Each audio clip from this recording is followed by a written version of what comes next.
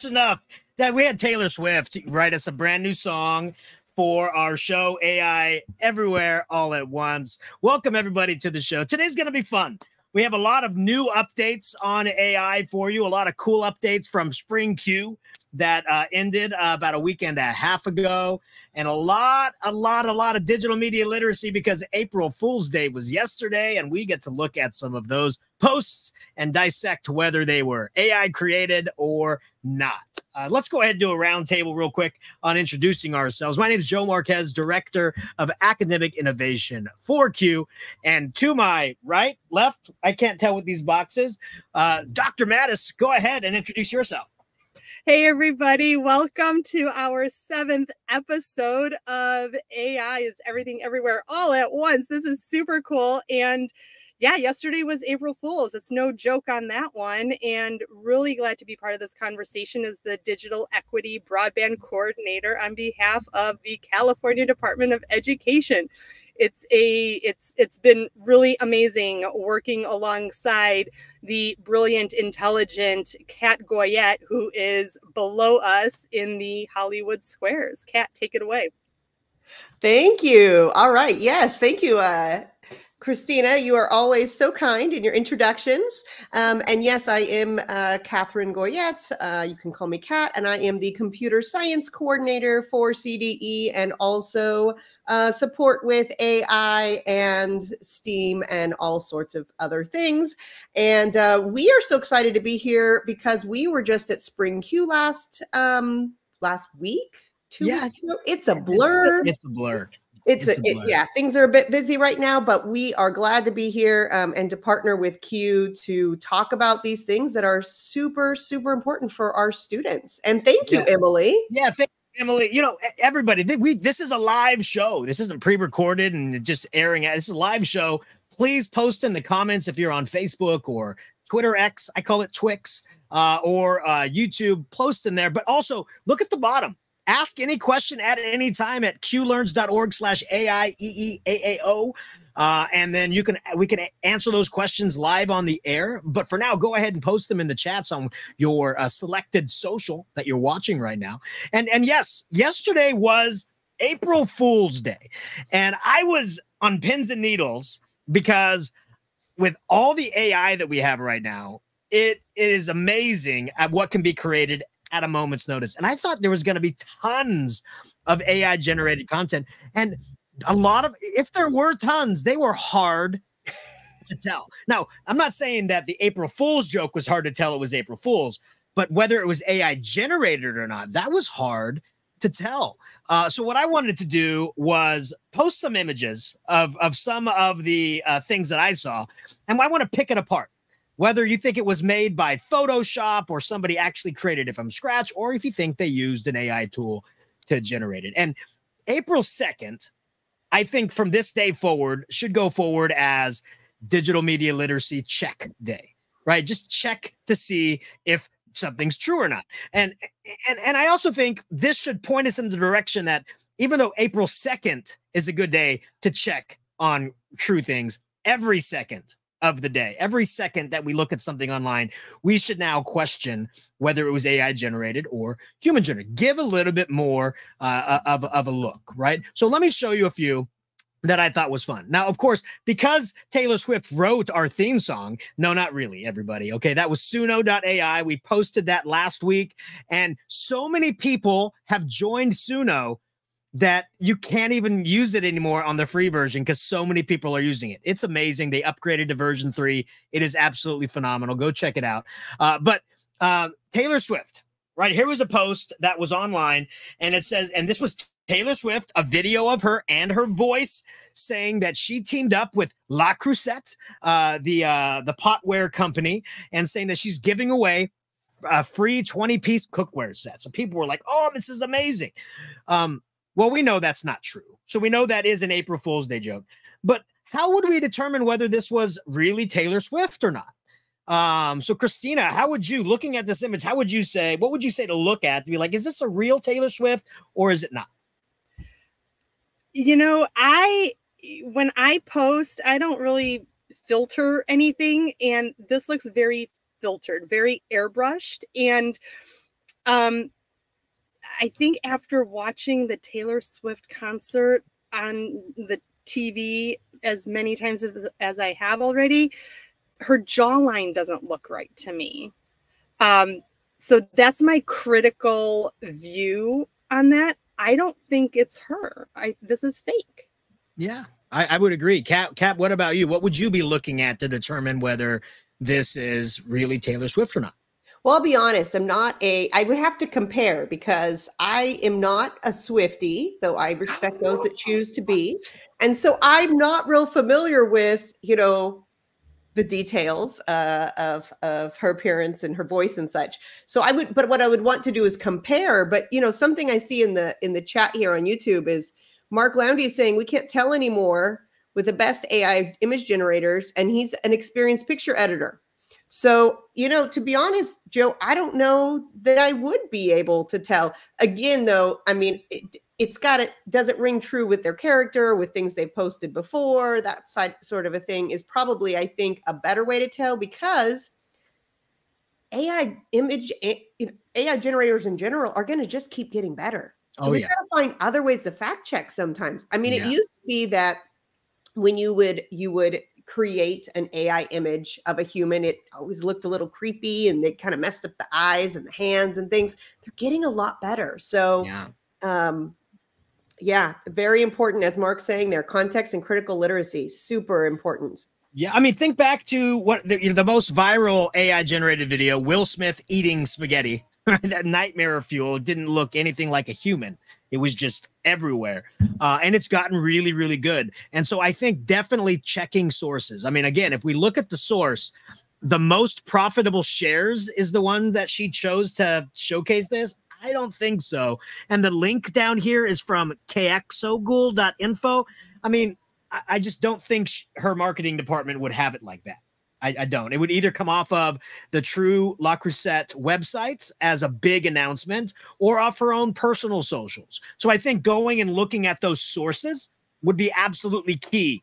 So no longer taking images or video or voice at face value and digging into some more primary sources. Is this replicated somewhere else? Is this a reputable site? And all that, what you're saying, Joe, is nothing new that Correct. We've already been teaching in the classroom. Those are concepts that are tried and true. And we've been teaching that from, well, before we were ever in the classroom, right? I mean, if you're writing, and let's just go back to the foundational essay, you have to fact check. You have to check your sources. You can't just take your first source and call it for face value. You have to go and verify it. Trust but verify, maybe. Exactly. And that's the thing. Like, we live in such a scrolling culture, right? We tend to take things at face value, and things don't have to be super sharp to believe it, because we're just scrolling through it. And so, we have to be able to say, okay, let's take our tried and true values of how to identify whether something's true or not, and also apply that into our scrolling culture. Slow down a little bit. Right? Isn't that what Ferris Bueller says? Everybody, we got to slow down a little bit in life, right? We got to slow down a little bit in our scrolling culture. Okay, here's another one. I found this hilarious because I was just talking to somebody at Spring Q about it was Quake, the video game Quake. And I was saying, man, all these video games you can download now. I remember having to install 20 discs to install that game Quake, 20 3x5 discs. And this came out right here. The new edition of Cyberpunk, released on 135 yellow floppy disks. Good luck installing these. Now, of course, this is fake. Of course, this isn't real. But the question I have for you is, was this somebody meticulously utilizing Photoshop to make this? Or did they prompt an AI engine to make the background and then use a little bit of Photoshop to make it more cyberpunk? What do you think? I mean, because it takes time and effort to make some of these things for a company now. Do you think it's easier just to prompt like Mid-Journey to be able to make something like this? I would actually hope that somebody has all of those floppies in their basement. That would be amazing. That would be epic. I don't know. Kat, what do you think? I mean, could you just like copy and paste, like, I don't know. I think that, the shadowing and things really look like, to stage this and take a picture of this would be, I think, a little bit tricky for an amateur. Of course, I mean, maybe this is, I don't know. It seems like it would take a long time. Yeah. And to stage it, so to speak. Christina's camp, where I really, in my heart of hearts, I wish somebody saved all these yellow. Like maybe America Online had a yellow disc one year, and somebody just saved all of them, and they said, "Oh, why not stage this?" 20 years later. But I tried to emulate this. So I wanted to see whether it was AI generated by, if I can go into Midjourney and prompt something like this, and in just a few minutes, I mean, I didn't hone it, I didn't do anything, I got something like this in just a few minutes. I think I could have, said something like in a darker room, maybe a darker desk, maybe I could have said a gaming cartridge surrounded by, so I could have adjusted my prompt, changed the context to make it more what I wanted to. But the idea here is it's the same idea, right? And so AI is making it so much easier to make these fakes. And it's fun on April Fools, but continuing on making these fake things, again, it can be scary. And Christina, like you said, we've been teaching students for years to validate sources. But when it comes to our eyes, it's like, we can't believe our eyes anymore. That's a very difficult concept to explain to people. 100%. But I mean, and this is where I think we value having close partnerships with other organizations that also value that critical digital media literacy, providing lesson plans and supports for teachers. And we can't ignore it. We can't treat it as teaching one more thing. It has to be integrated as part of the existing curriculum. And how do you interweave it thoughtfully, meaningfully? Because the reality is kids, whether they learn it or not in the classroom, they will be exposed to it outside of the classroom. So how are we preparing them and educating them to live outside of what is otherwise a quite protected walled garden of technology? No, 100%. And I was very surprised at how hard it was for me to find examples to share today. And I couldn't tell, there's lots of April Fool's stuff out there. Trust me. There was like a sriracha toothpaste, right? Ooh. There was a hot dog water, sparkling water from 7-Eleven. But those all looked too real to be AI. And so I didn't want to bring it on and somebody to say, oh, that was real. I was part of that photo shoot. I saw them do it. But I couldn't tell if it was because it was so real I didn't believe that it could be AI, or if it was real. And that is concerning to me, because I was really looking for some fun stuff. And these are the ones that I kind of edged towards possibly AI had a hand in it. But that's an issue. I made one myself.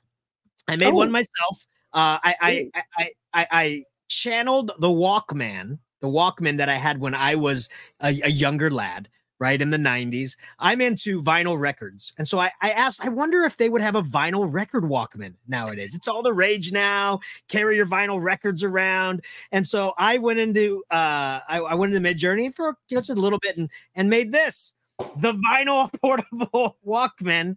And that's supposed to be a earbuds for over your ear, and it's supposed to be the size of a record. So just imagine how big that would be over your head. But I mean, it looks like a product that probably wouldn't exist, but could exist if somebody wanted to make it. It's just so easy to do this, and that just took me a couple minutes if I honed my prompts. And again, like something like this, I think Mark had a good point. Like, that has to be Photoshop because the letters are too sharp. But like maybe the background was generated in AI, and then they did Photoshop to finish it right? And that could be a good skill to have, something that's in the background that doesn't have to be as sharp. And then the Photoshopper or artist does the more prominent things. That could be something that is employed more often, right? You know, the coexistence of AI and creativity from the human all at the same time. The mashup, right, is something that, you know, could be very important. But I thought it was very important, especially on April 2nd, after April Fool's Day, to talk about how easy it is to fake things now, especially with elections coming up, with misinformation and disinformation coming up. And because our culture is so scroll worthy, and we have to remind our students that social media is something that we need to take really important note of, and that by liking and reposting something that is incorrect or false, you are contributing to the progression of false information. And it is up to us to say, I am not going to like that. I am not going to repost that. I am not going to engage with it, because when I do that, the algorithm makes it more important. And we have to make sure our students understand that our actions in person and in digital person, they help perpetuate certain things. And we have to make sure our students understand that. So think before you like, right? Think before you like, think before you repost. We have, that sounds like a new poster we should be putting up in our classrooms, right? Absolutely. All right. So I want to mention a few things that came out this week, and I want to hear your thoughts. I told Kat about this. So Christina, this may be news to you. And I confirmed none of these are April Fools. Some of them sounded like April Fools, and I confirmed they are real, because I didn't want to say that they were real. And then it turns out that I'm the April Fool, right? So Apple, they released a paper in late March. So I believe it was March 29th, on a new language model that they have been helping create. And they are calling it the REALM, so Realm. And what it is supposed to do, it is supposed to work in tandem with an AI chatbot like Siri. They're going to be upgrading it. And what it does is it takes the context of your ask with the context of whatever's on your screen and puts those together to give you something, because it assumes you're talking about something on your screen, and it uses that as a context to give the answer. And they said that they've tested this out, and it's working really, really well. To me, I'm not surprised, excuse me, because from the onset of AI, we've seen Google all in, we've seen Microsoft all in, we've seen Amazon start purchasing up a whole bunch of Anthropic's Claude, right? But where was Apple? Where's the Apple? Apple's been slowly and slyly picking up smaller AI companies. And, you know, Kat and I were talking about this. If you're an Appleite, you are probably in. You're all in with Apple. If you have a Mac, that means you have an iPhone, an iWatch, some earbuds or whatever they're sorry, some Apple earbuds. You probably have an iPad. You're all in. And if your Siri, if they're going to keep calling it that, is attached to all of them, it gets to know you really, really well. And that becomes like your own truly real personal AI assistant. Now incorporate what you're browsing, incorporate what's on your screen. That thing's going to be freakishly good at helping you with things you probably didn't even know you needed help with, right? So I'd love to hear your thoughts on this. Are you surprised that Apple is releasing something like this? Are you surprised to be hearing about it? Yeah, I mean, I'm not surprised. I mean, they're gonna jump in when they can, and when they think it's appropriate and best for their business and such. The interesting thing is what you're talking about with the integration, right? So I do have personally, I do have a MacBook. I love my I love the computers, but I no longer have an Apple Watch and iPads and all those things. But we're now a Google household. So I'm thinking that really, as you're speaking, because of all this integration, Google knows the voices probably of all the people in my family. by Google Home. It knows we use Google for the Nest. And so it doesn't do a good job of facial recognition, but it's trying to identify members of our family. And so, could this potentially, is it very helpful? And does it help with being an assistant when we've got all of this integration and it really gets to know us, just like social media does, that tells us exactly what we want even before we know it? And is that really helpful? Yes. But are there also some ethical concerns? And do we also need to think about, hold on, are they getting a little too much data from me? So I think that it's definitely something we want to have these conversations about, especially with our students, because this is just the first step. I mean, what's next, right? We know that these technologies are going to continue to evolve. 100%. And I do have to give credit to Apple for not being the first or the second, in the sense of, and I don't know if you're familiar with Adam Grant's precrastinators work, but he tells this great story. If you haven't listened to his TED Talk, I highly recommend it. But he basically says, look, the long of the short is his wife now handles all their investments because he basically did not go with Warby Parker because they didn't even have their website up like the day before their presentation was due or something like that. And he's like, but you're an online business and you're not even doing this. And lo and behold, he was like, well, look, there's actually something to be said for procrastination because you're stewing on it. You're thinking about it. You aren't the first. You're learning from the first, the second, the third, the fourth, to release a product that might not be new conceptually, but you've been able to work out the flaws. Yeah. So for Apple to be coming in what we might perceive as late to the game, that could be a benefit from a business model and an organizational model, right? And so I think it's great that they're, jumping on in. And in terms of the integration, what comes to mind for me, and this was just coming out of an E-rate conversation that took place this morning. I won't bore everybody because we're not going to talk about E-rate and funding, even though we're in the height of E-rate. But, there's a request for additional data source validation, something along those lines, right? And so I think about, as teachers, I remember playing music in class, right? And now it's a lot easier to have, say, an Alexa or a Google or whatever speaker in your classroom.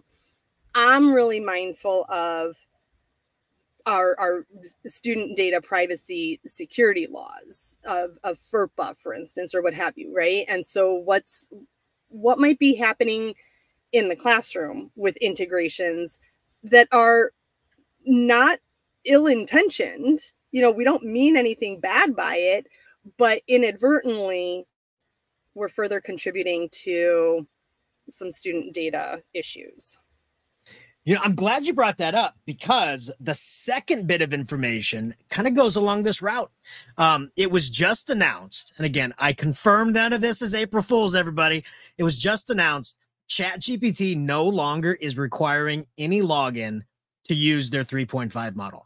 You can go to chat.openai.com and it's just there. You don't have to log in. You don't have to create an account. You can just start chatting. And they said the reason they did that is because they didn't want having to create an account be a barrier for those that were timid to try it.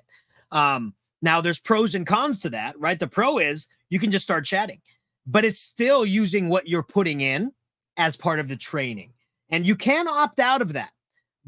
But I couldn't find where to opt out of it. In the article I read before I went to the site, it said you can opt out of that, and I could not find on that page where you can opt out of not helping train the data. But that's, for me, I love it because now when I do a training and I tell people, okay, let's go to ChatGPT, and half the room's like, oh, I don't have an account, and you have to spend time to get them to do that. Now it's just boom, let's just get in and play.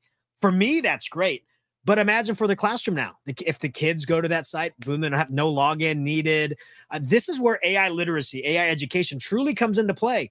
even if you're not using AI in the classroom with your kids, again, you know, age limits, COPA, FERPA, all that stuff, you still need to be able to tell them, do not, if you're using these tools, do not put any identifiable student information in here. And please tell your parents not to put any financial information here. I know it's April. I know tax season is here. Please don't put your taxes into these AI chatbots, everybody. Please don't do that. Don't do that.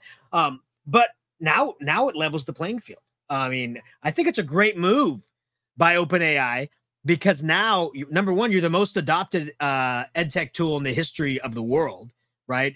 And now you're opening it up to even more people with a lower threshold to get involved. I mean, they're doing, and the next thing I want to tell you, they're even going further. So, but I want to hear your thoughts on this, about data privacy, about use, about accessibility, about access.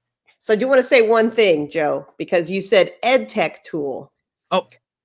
Which I know you don't believe it's an ed tech tool, right? So, but Correct. This is a common thing. I just had this conversation with some people that were in business and weren't in education, and they said, what are some of your concerns about AI in the classroom? And I said, well, one of my concerns is that well-meaning, excited teachers who are using these tools that were not designed for education say, oh, I've got a great idea. I can have my students use this. And so they inadvertently break data privacy laws. And so I think it's really important that we make that distinction, that while there are these great tools in the world, they're not all made to be compliant. Now, that being said, we do know that ed tech companies, like everyone else, they want to get a piece of the pie, and they want to have us using their products in schools. So it just is a matter of waiting until there are similar tools that are designed for education. And that's coming. I mean, gosh, ISTE, the largest technology, educational technology conference in the world, is coming in June. And that is when many of these large companies show their new updates. And so I am expecting, I can't predict the future, but I would imagine there's going to be a lot of compliant AI integration soon. So anyway, that's my thought on that. Oh, interesting. And Anna Maria is talking about an incognito worked for ChatGPT. So yeah, it's not April Fool's. It's here. It's there. Yeah. What are your thoughts, Christina? Because I know you have a lot, from the equity lens, because I know you do a lot with digital equity and also with the data privacy lens. What is your thoughts on this new update from ChatGPT? Obviously, I want to dig into it. I want to learn more about it. And it just, again, heightens the, I don't want to say severity. I think that's too harsh of a word, but it does elevate our need to be mindful on, you can't just throw anything into the classroom and think it's going to be wonderful.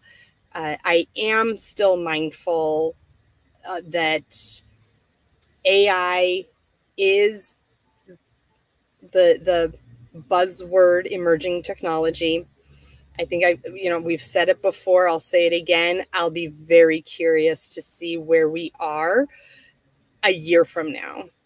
And are we still going to be so hyped up over this like we were with other tools that came out, right? When Google Apps for Education came out, when all these other opportunities surfaced for instructional opportunities that make teaching and learning more fun, but what's really going to stick?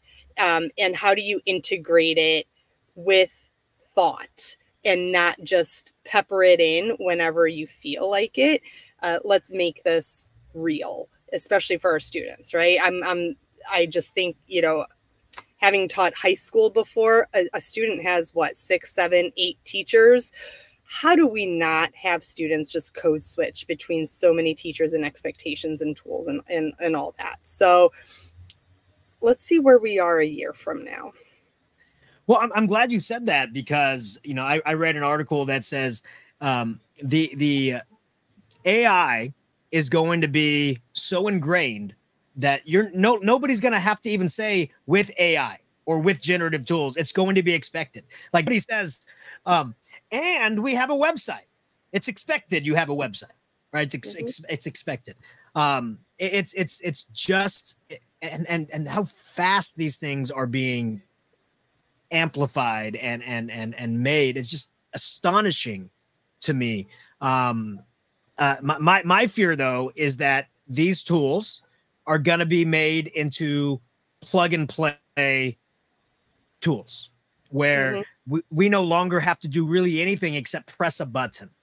That is my fear. And my fear is that is the first introduction a lot of educators are getting, are these tools where everything is pre-prompted and everything is pre-made, and all you do is press a button and boom, lesson plan, boom, email, boom. And my fear is that that's going to become normal, and it shouldn't be. AI, generative AI, is not magic. It's computer science. There's a tactful way of learning it, and you need to know the basics of it. You need AI education before you should start dabbling in to what I call microwave tools, tools that take very little. You press a button and you have something serviceable to eat or to use. That's so to that, right. So I am all about streamlining for efficiency, right? Like work smart, not hard. Let's do things, right? Let's be smart about it. But at the same time, we're looking to leveraging technologies to save time. Okay. But what else are we doing? Like, what else are we trying to pack our time in with? If we're looking to save time doing something else. Yeah. We're living in this world of more, do more. And yet we're so thirsty for a work-life balance. And, I read an article last week, again, times are, it's all jumbled, but there is a school district somewhere experimenting, piloting a 4-day school week, for instance, right? We're looking at the 4-hour work day. I mean, all of this, right? Just to bring in more balance. But so that's where my wonder is. We're looking to save time, but to do what more? Yeah. It's like having a great drive and getting somewhere early, and you're too early to do anything.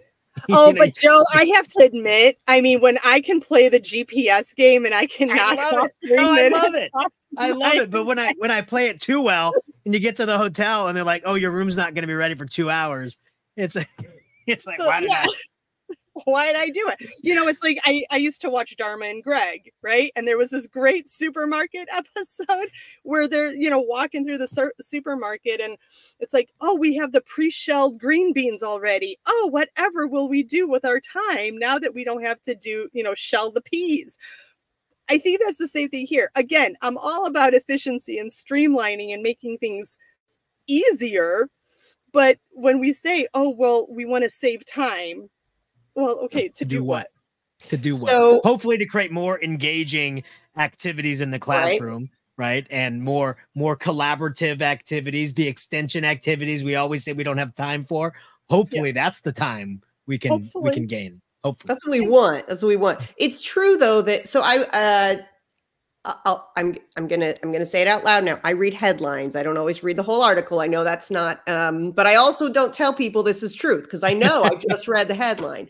But I read a headline about somewhere where they were considering trying to like mandate that employees are allowed to disconnect. Right? Because what I'm thinking about, what you're talking about with, oh, we're going to save all this time because we're going to have all this efficiency, but then are we going to then say, oh, well, look at how much more teachers can do with these tools. So we'll just give them more things to do. And then that work-life balance, which I call it a work-life fusion. But like you're saying, Christina, what's that going to do to us? So I think that's one thing to consider. But if you do have more time, I would encourage you to integrate computer science, as Joe was speaking about. The reason I say that is similar to what Joe is saying. My other fear about AI is in education is that if if it's so simple and so easy that we don't know how it works, that we don't realize, oh, we need to prompt away the bias. Oh, we need to actually ask it specific questions that require us to have some expert knowledge on something, to have some content knowledge, right? So I do have a concern that that yes, the more that it becomes automated, then we don't see, you know, what those impacts are and how it's made, and then it's harder for us to actually evaluate it. So so I would agree with you on that one. Yeah, and, you know, and there's I mean, so much we can have in that conversation, but there's one more piece of information I want to share with you before we close out. Okay, so it's no secret that Microsoft and OpenAI are hand in hip, or hand in hand, hip to hip, something like that. They're together. Right. And they have been creating supercomputers all across the United States. And they just announced that they are in the final phase of building their 5th supercomputer. And they have titled it the Stargate. And it is rumored that this is one of the largest computers and advanced computers in the world. And it's going to require several hundred acres of land and 5 gigawatts of power to run. Now, I want to remind everybody in the stream that it took 1.21 gigawatts for the DeLorean to travel back in time. Okay. And so what can this Stargate do with 5 gigawatts of power? Okay. I want to hear your thoughts on this. They've been building these supercomputers across the U.S. to power their most powerful models, and it's been rumored that that GPT-5 will be released by the end of this year. So could they be connected? Could we be in an era of the Stargate? Go ahead. I don't know. Like, part of me just wants to, you know, live in the world of Outlander and live, like, just time travel, you know, like do the Back to the Future, like, you know, Marty McFly. But maybe does this mean time travel is possible to just make it happen? I don't know. I won't get into that part. I would totally love to, like, go back in time. Or even go into the future at some point. That would be so fun. I want to point out the article did not mention the DeLorean. I just wanted to point out the DeLorean only took 1.21 gigawatts of power. This one takes 5. So okay, so it's Bill and Ted's elevator instead. There you go. I mean, there you go. Do this. Kat, what do you think? So when Joe told me this, what it made me think of is, I love technology's advancements. I love to see innovation, all of these things, but I am starting to learn more and more and notice that, as Joe was saying, the amount of energy and natural resources that are utilized for these technologies is often not publicized. And so I think it is important that we start to talk about these things. We start to build some awareness, because like these huge data centers that store everything that we have in the cloud and we don't even think about because, well, it's gone. Like, it's no big deal. Well, it is. It's taking a huge amount of space and it's taking a lot of energy, and they have tons figuratively, there's probably more than tons, but they have all this water that's like cooling these centers and things. So, you know, and I'll admit, like, I only know the tip of the iceberg probably about this, like the environmental impacts, but I think it's just something that we should start delving into and really starting to learn about what really are the impacts. There's impacts in computing all over the place, right? So when we're talking about AI, yes, it's about, are kids going to cheat, right? I know that's something everyone's on, and I'm not saying that that's not something we got to think about, because what does that mean? How should we assess, right? That's important, but there's other things too. You know, Mark in the chat was talking about Are there going to be employees laid off with more efficiency? Are we going to have, we're like not even going to notice that there's bias in these machines anymore because we just push a button. Like, so just all the things, all the impacts. I think it's important to just have the conversations, with each other, with our students, and become more informed, because we're in this digital world. I mean, unless Christina, you said you're just going to go out and live in the country, and that's fine. You want to disconnect, and that's cool. But I still want to live in the digital world, so I want to try to become as informed as I can while I'm living here.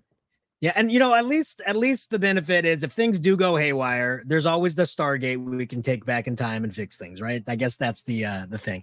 But these are some phenomenal points about the impact of technology on natural resources, right? On everything, and these are things that are not being talked about, right? And I want to be mindful of everybody's time. It is 4:44. We have about a minute left. I want to be mindful that for a lot of schools right now, we are moving into state testing month, right? April, May is when a lot of schools start scheduling that. And we have to put this in our brain. We don't need to have a conversation about it right now, but put this in your brain. The state testing your students are going to be taking is before AI was brought into the world. So what does that mean about testing after AI?